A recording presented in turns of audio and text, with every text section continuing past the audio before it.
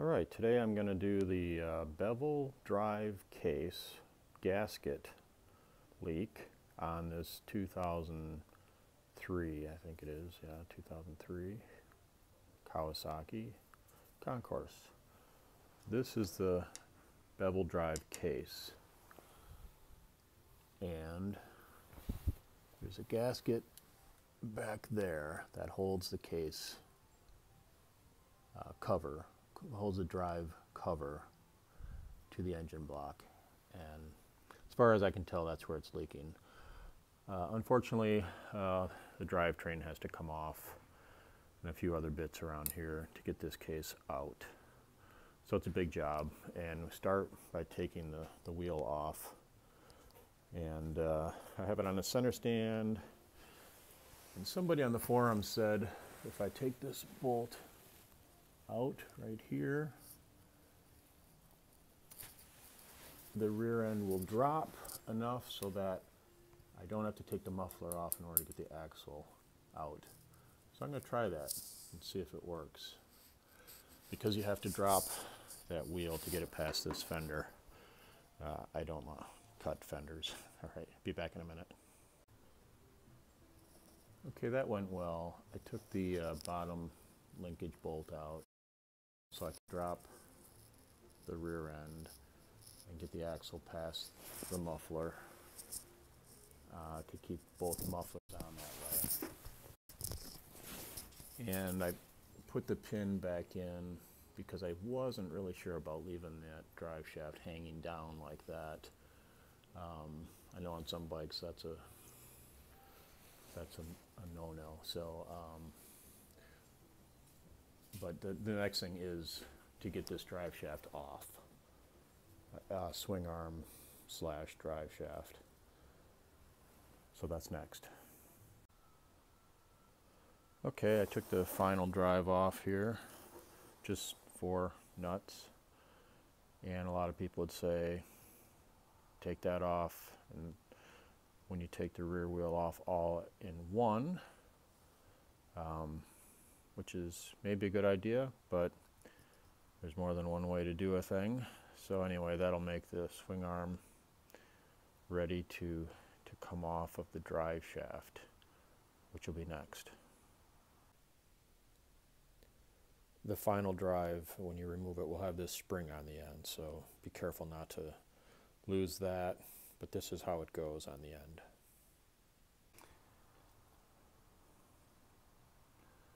Okay, I have the swing arm off. I took out the pins. By the way, I'm using this climber manual for all these procedures, and you'll need that. So both swing arm pins out. The boot had to be unclamped, and of course I had to take out the shock absorber because it goes right through the swing arm. And then you pull it all back and it leaves this naked drive shaft, which I have suspended. And so now I'm gonna put the camera on a tripod so I can film the procedure with this spring-loaded pin that's apparently in this hole. And when pressed down, it releases the drive shaft from these splines. So back in a minute. Okay, let's see if we can lose that pin. I have this little Allen wrench here. If it pops out, maybe we'll all see it happen. There, I felt it go in. There it is. See it? Pin is right there. So I didn't lose it, and the drive shaft is off.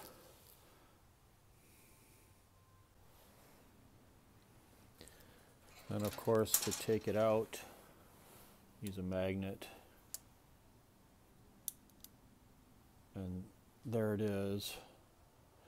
Now the spring itself is a coil of spring steel inside of here. It goes all the way around, and you're not likely to use it. It's not like a tiny spring. You're more likely to lose the pin. The spring is pretty substantial, and it's inside of here, and that's actually very hard to lose. Okay, according to the book, the next thing to take off is this shift pedal bracket. So obviously this shifter and linkage will come off as well. Looks like before I can get this shift lever bracket off, I'll have to remove the clutch slave cylinder.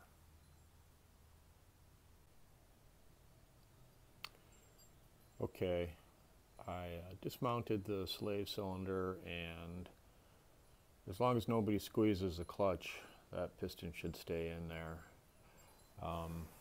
The bolts have red Loctite on them, so they're going to come out kind of hard. A little bit of heat would have been wise, but I wasn't really sure about cooking this plastic spacer or that seal, even though I am going to replace that seal. And this rod is supposed to come out for taking the bevel gear case off. They want the rod out so you don't damage it. This clutch rod. There we go. Now I can push the slave cylinder aside and get the shift lever bracket off. Okay, with those two items removed, I'm going to unplug the wiring harness at this point and down in there and move this wire. That's the neutral switch and oil pressure. Okay, we're pretty close to having access to the bevel gear case. Still have to take off the water pump. I have drained the coolant, which comes out. There's a bolt behind here, and I have drained the engine oil too. Okay, the water pump is off. First you take the cover off, then you take the hoses off, then you pull it out and replace the O-ring. So I think everything is ready to try to pull the case mounting bolts and take this entire unit off.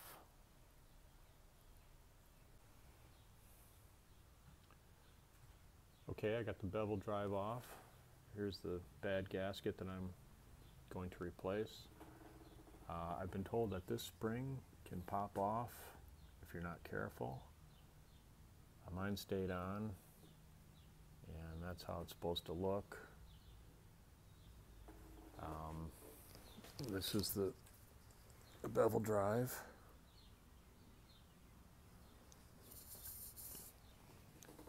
So next thing will be to dress the new metal gasket. Okay, I've cleaned the surface well, and I've moved everything out of the way because to get this bevel gear drive in all in one move with a little bit of Yama bond on the metal gasket is kind of a tricky move. But I'll be back in a minute. Okay, the case is on. I've torqued the 9 bolts, and I've tapped in the 2 oil seals, the shifter and the clutch rod seal. It's time to put on the water pump, and my old one had this little bit of play, I realized, so I got a new one. So that's a little unintended expense. That'll go on next. Okay, at this point I have the water pump on, the shift bracket, the clutch cylinder, my wires routed, and everything's ready to go for oil refill, coolant refill. Obviously I still need to put the drivetrain back on, but I'm going to end the video here. I think I hope these pictures will help you get to that bevel case gasket. All right, talk to you later.